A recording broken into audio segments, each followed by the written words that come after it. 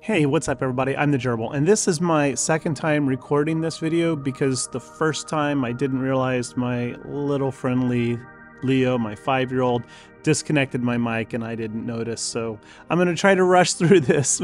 Thankfully, it'll be shorter than the first. Anyway, so in this video, I want to talk about some cheese that is super easy in sectors 1 and 3. I'm going to also give you a quick reference and shout out to Scribe. He's doing some great cheese videos also.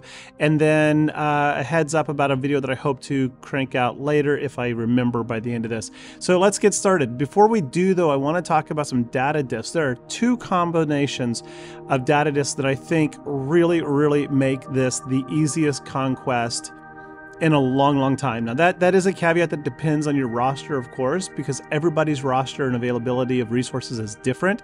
Nonetheless, if you can get the Zealous Ambition set that would include the Leader's Resolve and Vitality, then with only 3 or 4 data disks, all of your healers, all of your support characters can start hitting for way more than your attackers. And I'm going to show you a video in a second where you'll see Ewok Elder, for example, hitting for like 300,000 to 500,000 damage on a basic. It's insanely broken. It's really fun. It doesn't mean you're going to be able to walk across the board though and beat every node. There's still nodes that will destroy you. Nonetheless, these are going to be essential for all the cheese out there. The other one is a stacking power one that will boost all of your characters, but it's slower to get rolling.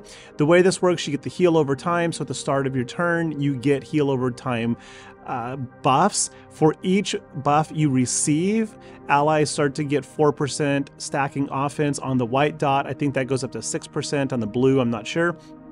And then the spirited speed, every buff gives you 2.5% turn meter. That's pretty remarkable if you are on a team that spreads tons and tons of buffs. So let's get started, shall we? The first thing I want to talk about is some global feat cheese. Again, Scribe, thank you. Awesome video over there where he talked about getting 200 B1 kills from the global feat, get B1 kills. And then he also talks about defeat 50 enemies with STAP. I gotta say, I did this with my 3-star STAP following his recommendations. Worked like a charm, gear 8, got all 50. It was fabulous. I loved it. Although I do want to point out, not about his video, but I've heard a lot of people saying, you know, just good luck with your Keller and Beck, Grogu, cheese what you can, blah, blah, blah. No luck is involved in that if you line up the right teams. Now, I'm recommending Jedi Master Luke, Keller and Beck, IG-12 and Grogu, Watt, and then either Visas, Captain Han, or Ewok Elder. Why? So Watt puts the tank tech on Luke to protect him so that your 3-star Beck or Grogu don't get attacked. Now, if they die, you need to revive them. Here's the thing, with the Leader's Resolve and Vitality and Zealous Ambition, if you put in either one of those healers, Captain Han, Visas, or Ewok Elder, they're going to hit for more damage than is your Jedi Master Luke, even using his Inherited Teaching ability.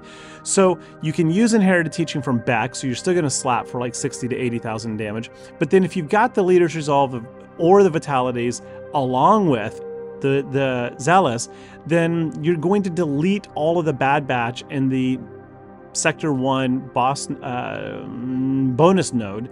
Really easy. Just don't win, right? Don't win until you've had a chance to revive your characters. It may be slow, it may be grindy, but Ewok Elder actually works more efficiently than the others if you have him geared because he has 2 revive mechanics versus 1 on the other, and the cooldowns are much lower, and he has a heal, and he's going to pass turn meter to your team on his basic. So he's got a lot more usability there. Okay, moving beyond that, here's what you came for. Sector feats. Sector 1, all feats, 1 battle. I'm not saying this is going to be easy, but I think it's hypothetically possible. Now, I recorded this about 12 hours ago without a mic, and then I saw just a few, about 2 hours ago, give or take, Scribe posted a similar video with a similar comp running a Revan lead. Go check his out if you want.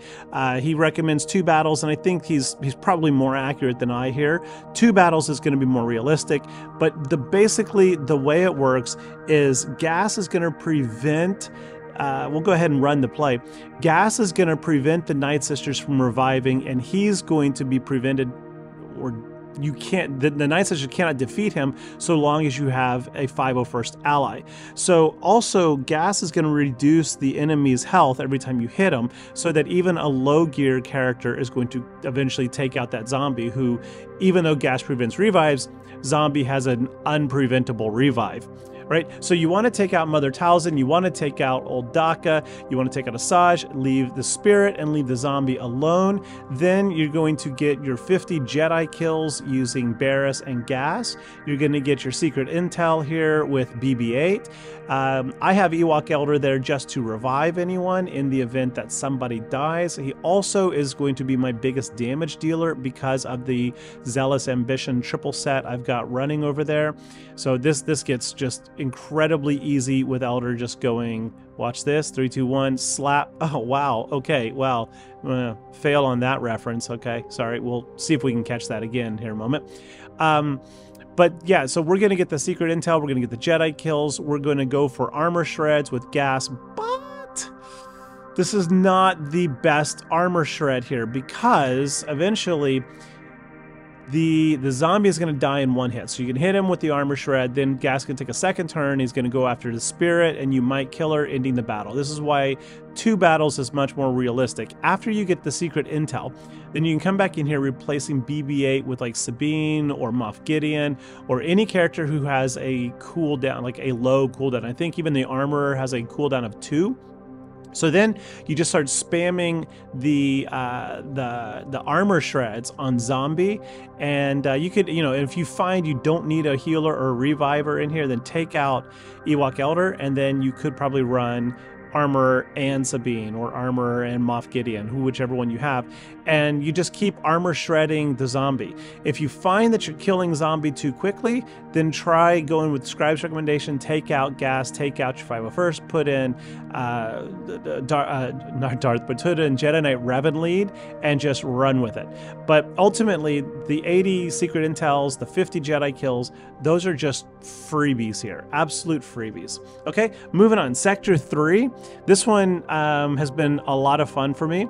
Sector, oh, I just hit the wrong button. Sorry about that, folks. Okay, there we go. So Sector 3, 50 droid kills, 150 Foresights, and at least 60 B1 kills. Now, this team is not set in stone. There's a little bit of play in here. There's a mechanic that I don't fully understand. Essentially, it works like this. Sortie is going to put out intense AoE damage, wiping out all the B1s.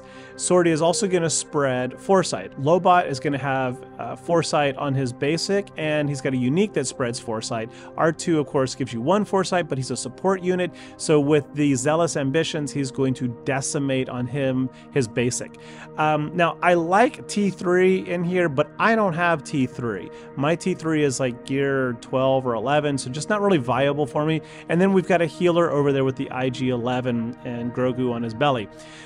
Ideally, I think you want a Leader's Resolve. I think you want a Vitality. I think you want 2 Zealous Ambitions. What is that? That's 2, 4, 6, 7, and 9. Then you want some stacking, speed, and the heal over time, I think. I'm not sure. I don't have the ideal data disk, but here's what I did run it with. I don't have any vitalities. I have found no vitalities, and I'm already to Sector 5. It's really, really annoying.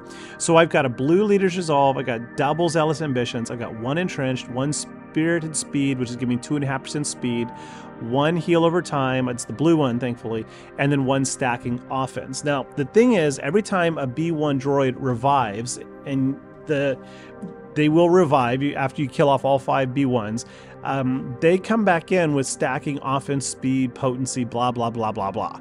So they get harder and harder and harder to kill, which is why the stacking offense with the stacking speed, with the heal over time buff is good. And as I play this, I'm spamming my buffs. Like every time I get the command battle droid down by himself, I'm spamming the spread of the buffs. So I'm getting the secret intels here from BB-8, even though I don't need it in this feat. I'm getting Lobot's AoE. I'm using R2 to spread stealth. I'm using Sortie to do what Sortie does. And each time we spread those buffs, those characters are gaining 5% offense right now, 2.5% speed. And I'm doing that just so that I can keep up with the B1s, hopefully, as they revive. So you can see this is not exactly a fast battle. We're 1:20 in, and I only have, at the moment, 4 kills. If I let this play out, I get about 60-ish kills on this one. I do get over 150 Foresight, and I get, of course, the 50 droid kills. So I don't know if you've got this, you know, this lineup, but my Lobot is Relic 3. It's the minimum for the Leia unlock. My IG-11 over there, I think, is Relic 3. My BB-8 is very, very poorly modded. My Sortie is rather poorly modded. The only character here with good mods is my R2. And nonetheless, this was pretty easy. Now, if you want to get a lot more B1 kills, there is a cheese with Slicker where you ramp him up with his damage, and you just go in and just keep AoEing, basically. Just wipe him out, wipe him out, wipe him out. I tried it, and I don't understand what exactly happened. I got one-shotted after about 30-ish kills, so I need to go back and review that tutorial. I don't remember where I saw that one. Well, I want to give credit to somebody. I don't remember. That might have been Bit. It might have been Scribe.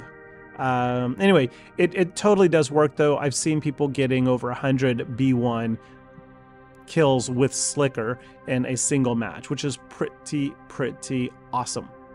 Anyway, though, you can see we're getting Foresight all over the place. Oh, look at that. We lost BB-8. Yeah, we're getting Foresight all over the place. We're getting B1 kills slowly as they go. See, we're just going to keep taking them out. Pass around more buffs, give us more stacking offense. That Retribution's pretty nice. Anyway, I just think this is a fun, interesting little cheese. It's not like the end-all, be-all, but it works. It does. It works. See, Lobot's got Foresight. Look at those Retributions. Look at that. That's just a lot of fun. Anyway, folks, I hope something here was interesting. I probably skipped a lot because, as I said, this is my second time recording. So thank you for watching. If you enjoyed, if you got something interesting out of this, please hit that like, hit that subscribe button, and I'll be back tomorrow with 120 stealths in Sector 4 in one battle. Yeah, that was a lot of fun. All right, thank you for watching. I'll catch you later. Bye-bye. Pew, pew, pew, pew, stun. Pew, pew, pew. Die. Spawn more. Die. Burn. Pew, pew, pew. Buffs. Die. Rinse and repeat. All right. Bye-bye, folks.